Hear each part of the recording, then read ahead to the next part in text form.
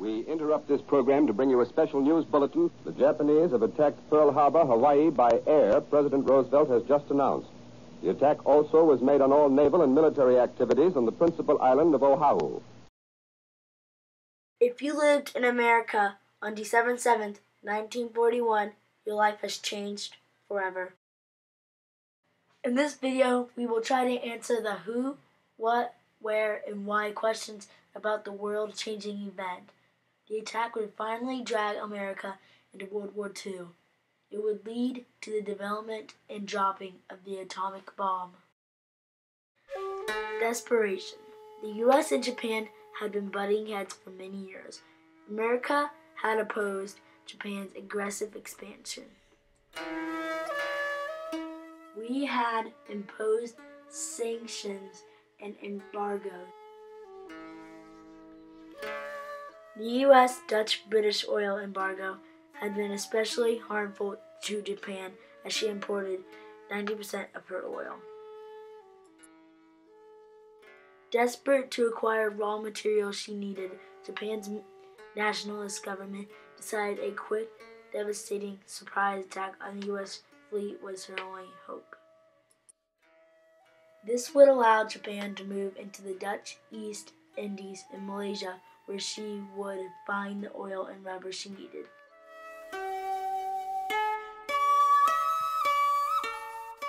It was the native Hawaiians who originally called the Pearl Harbor area Waimomi, meaning water of pearl.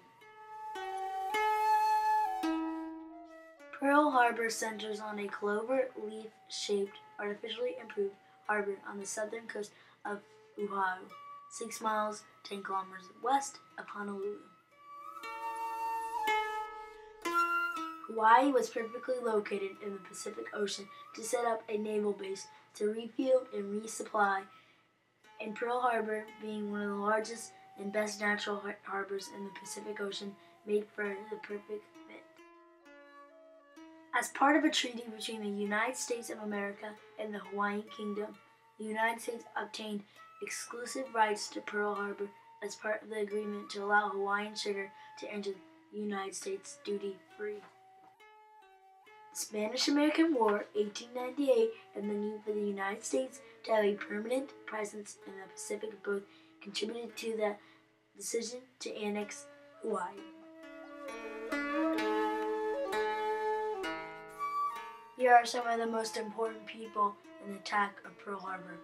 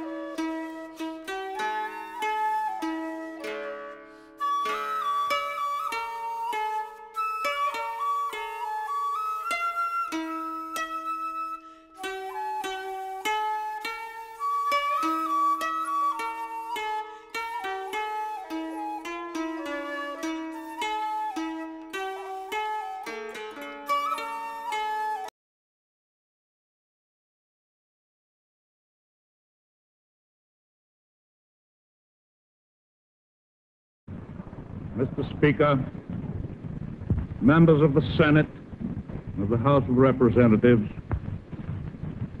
yesterday, December 7th, 1941, a date which will live in infamy, the United States of America was suddenly and deliberately attacked by naval and air forces of the Empire of Japan. The United States was at peace with that nation, and at the solicitation of Japan, was still in conversation with its government and its emperor, looking toward the maintenance of peace in the Pacific. Indeed, 1 hour after Japanese air squadrons had commenced bombing in the American island of Oahu, the Japanese ambassador to the United States and his colleague delivered to our Secretary of State a formal reply to a recent American message. Japan has therefore undertaken a surprise offensive extending throughout the Pacific area. The facts of yesterday and today speak for themselves. No matter how long it may take us to overcome this premeditated invasion, the American people in their righteous might will win through to absolute victory.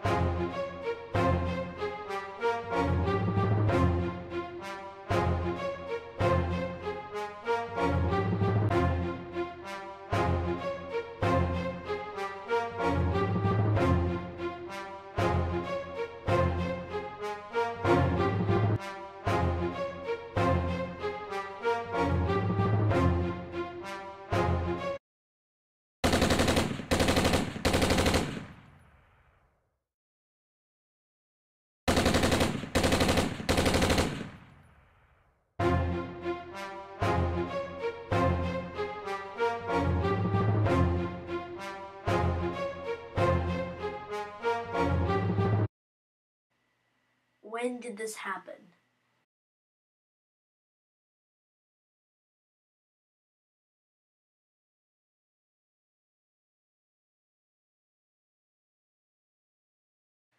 First, we will show you a captured video of the Japanese attack. Then, we will show you a timeline.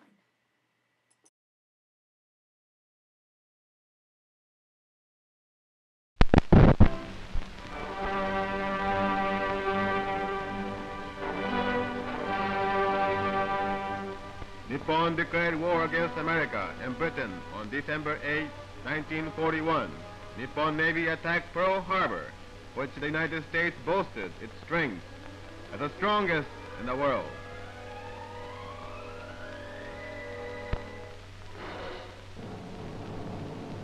Here are many miles from far Nippon on the Pacific.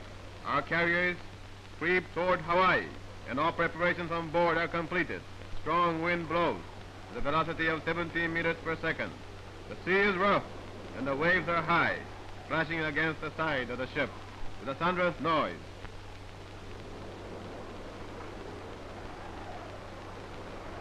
All men are on deck, and the commander of the Imperial Air Squadron delivers an address.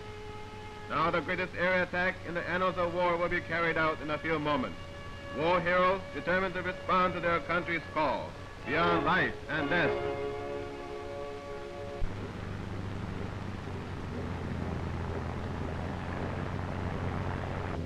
One by one, Navy Eagles pop off from the deck, carrying the load of many bombs with the smoothness of the seagull.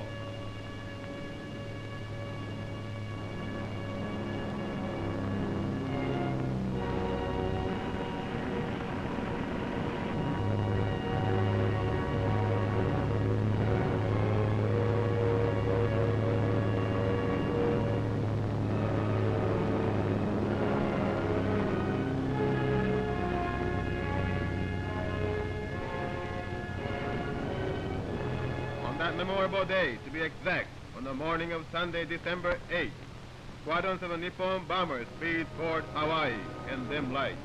First, Nippon planes attacked Wheeler Field, America's air base.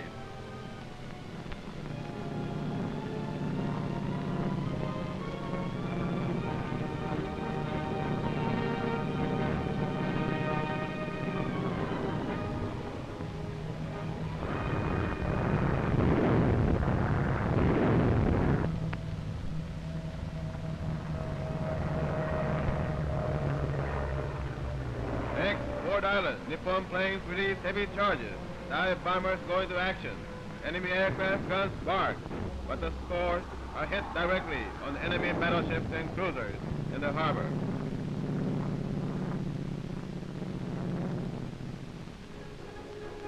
This shows the miserable state of American Navy, which once boasted of its strongest fleet in the world.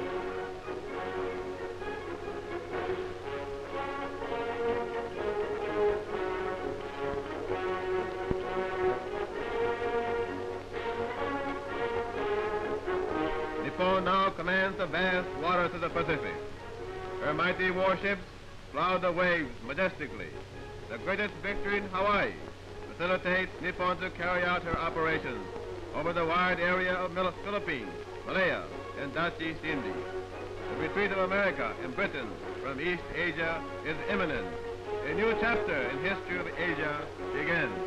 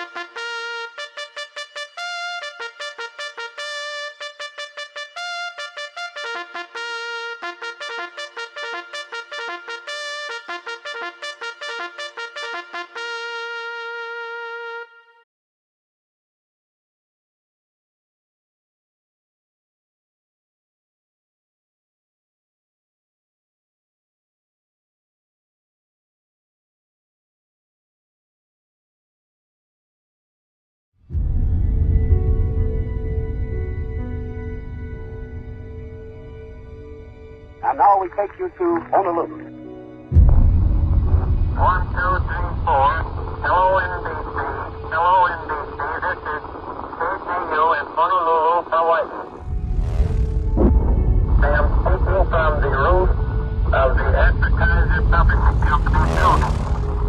We have witnessed this morning a distant view, the battle off Pearl Harbor, and a severe bombing of Pearl Harbor by enemy planes, undoubtedly Japanese. The city of Honolulu has also been attacked and considerable damage done. This battle has been going on for nearly 3 hours. It is no joke, it is a real war.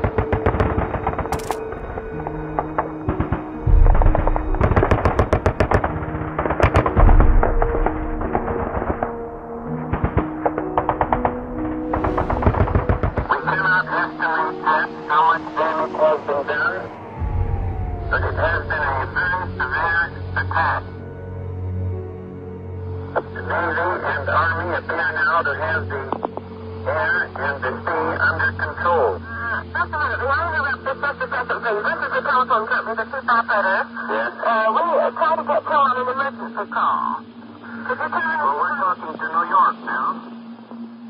Please, 1, 2.